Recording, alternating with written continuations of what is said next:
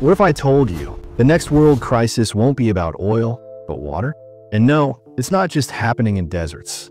Right now, some of the most beautiful, powerful, and unexpected countries on Earth are running out of water. And most people have no idea. This is not just about thirst. It's about survival, food, migration, and even more. Here are 10 countries you didn't know are running out of water, and why it's a global red flag we can't ignore. Number 10, Italy. Yes, Italy, land of pasta, wine, and historic Roman aqueducts.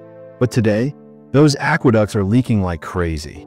Italy loses up to 40% of its clean water through broken, outdated pipes before it ever reaches homes. In 2022, the mighty Po River dried so low, they found a World War II bomb at the bottom. From farming to drinking, northern Italy is in deep trouble, and climate change is only making it worse. Number 9, Chile. Chile has glaciers, mountains, and coastline, but the capital city, Santiago, might run out of water in the next decade. The Atacama Desert, already one of the driest places on Earth, is spreading. And get this, avocados are partly to blame. Each avocado takes around 70 liters of water to grow. So yes, your guacamole has a water footprint. Number 8, India. India gets more rain than most countries. So why is it running out of water?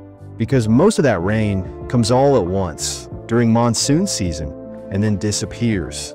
There's almost no system to store or manage it. Over 600 million people in India already face water stress, and major cities like Delhi and Bangalore could run dry within this decade. That's not a prediction, that's a warning. Number 7, Iran. Iran once mastered desert survival with ancient underground water tunnels called qanats. Today, the country is on the edge of collapse due to water shortages. Lake Urmia, once the largest in the Middle East, is nearly gone. Farmers are drilling wells deeper and deeper, chasing disappearing groundwater. In 2021, people protested in the streets for water.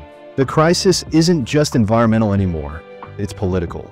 Number 6, Mexico. Mexico has tropical rainforests and long coastlines.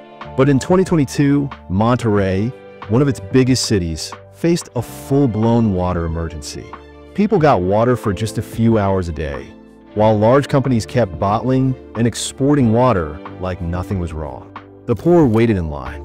The rich kept swimming in their pools. A perfect storm of inequality, overuse, and a changing climate. Number 5, South Africa. In 2018, Cape Town made global headlines for being the first major city to face day zero, when taps would run completely dry. Reservoirs dropped. Panic spread. People lined up to collect water under military guard. They narrowly avoided disaster, but barely. South Africa proved that even modern cities can collapse fast when the water runs out. Number 4, Uzbekistan.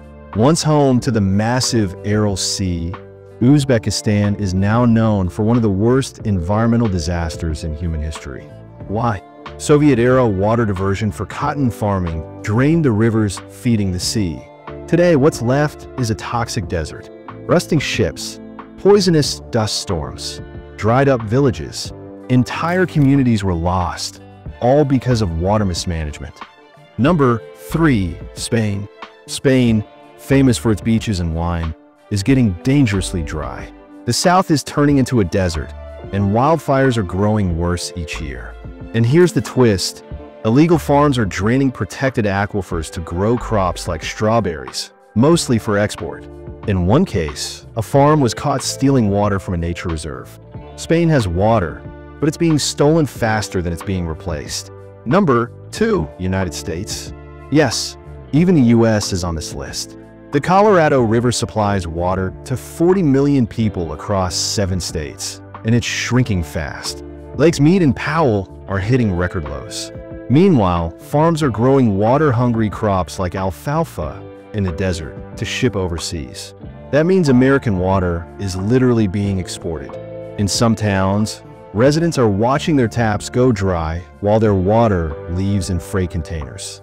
Number 1, Saudi Arabia. Saudi Arabia tried to do the impossible, grow wheat in the desert. And they did by pumping ancient groundwater that took 20,000 years to form. Now, it's almost gone. Today, nearly all of Saudi Arabia's drinking water comes from desalination, removing salt from seawater.